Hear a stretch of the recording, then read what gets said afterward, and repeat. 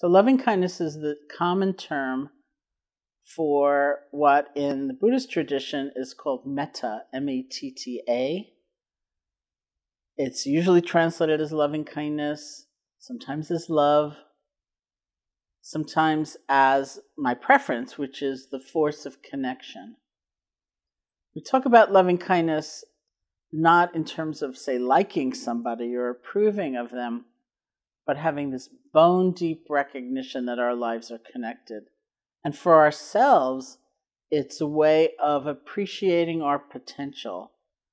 It's said that no matter what we've gone through, no matter who we are, what our history, or what we may yet go through, there is within us this possibility of growth, of change, of clarity, of love, of connection. And so we practice loving kindness as a way of affirming that truth.